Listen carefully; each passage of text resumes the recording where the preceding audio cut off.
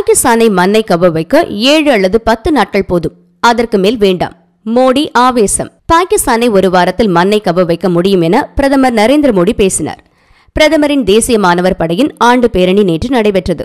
இதில் பிரதமர் நரேந்திர மோடி கலந்து கொண்டார். இந்த விழாவில் அவர் 45 நிமிடங்கள் பேசினார். அந்த நிகழ்ச்சியில் அவர் பேசுகையில், சுதந்திரம் பெற்ற காலத்திலிருந்தே காஷ்மீரில் பிரச்சினை நிலவு வருகிறது.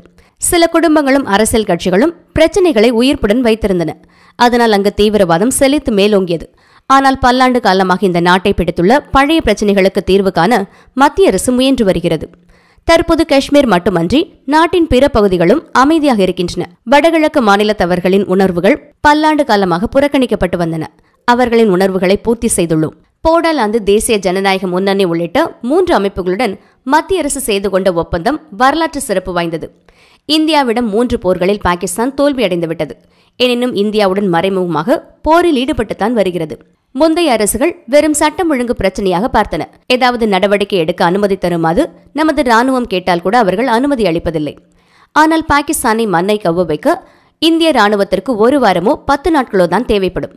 அதற்கு மேல் தேவைப்படாது. சர்ஜிக்கல் ஸ்ட்ரைக், வான்வழி தாக்குதல் மூலமாக தீவிரவாதிகளின் சொந்த இடத்திலேயே நாம் பாடம் கற்பித்துள்ளோம். இந்த 2 தாக்குதல்களுக்கு பின்னர் பாகிஸ்தான் நடத்தையில் மாற்றங்கள் தெரிந்தன. சுதந்திரம் அடைந்த போது பாகிஸ்தான், ஆப்கானிஸ்தான் ஆகிய நாடுகளில் சிறுபான்மையினராக வாழ்ந்து வந்தவர்கள் தேவைப்பட்டால் இந்தியாவுக்கு வரலாம் என அழைப்பு விடுக்கப்பட்டது. இது தொடர்பாக இந்திய பிரதமர் நேருவுக்கும் பாகிஸ்தான் பிரதமர் லியாகத் அலிகானுக்கும் இடையே 1950 இந்த ஒப்பந்தம் கையெழுத்தானது. எனவே இந்தியாவின் நீண்ட நாள் வாக்குறுதிகளை நாம் நிறைவேற்றி வருகிறோம். மேற்கண்ட நாடுகளில் மதம் காரணமாக மக்கள் துன்புறுத்தப்பட்டார்கள். அவ்வாறு துன்புறுத்தப்பட்டவர்களுக்கு அடைக்கலம் தருவது இந்தியாவின் கடமையாகும் என தெரிவித்தார் பிரதமர் நரேந்திர மோடி. பிப்ரவரி 26ஆம் தேதி வந்தால் புல்வாமா தாக்குதலுக்கு பாகிஸ்தான் வான்வழியாக நாம் தாக்குதல் நடத்தி ஓராண்டு ஆகப் போகிறது என்று அவர் தெரிவித்தார். மேலும் இதுபோன்ற செய்திகளுக்கு இணைந்திருங்கள். பிரிட்டன் தமிழ் தொலைக்காட்சி.